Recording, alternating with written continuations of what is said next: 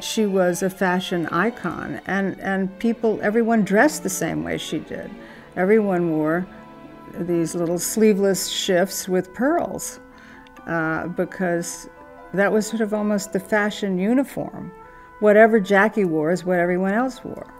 She was dressed by Oleg Cassini, who designed a whole wardrobe for her, and everything she wore was spectacular, and I think that then other designers started copying her.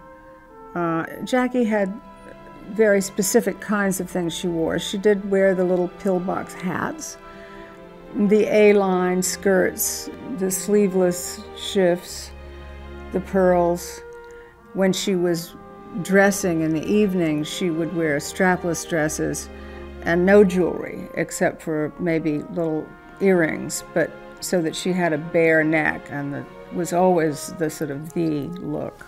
And even today, if you wear a dress, some sort of a dress that looks like something she wore, people will say it's very Jackie Kennedy. I mean, she had such an amazing sense of style.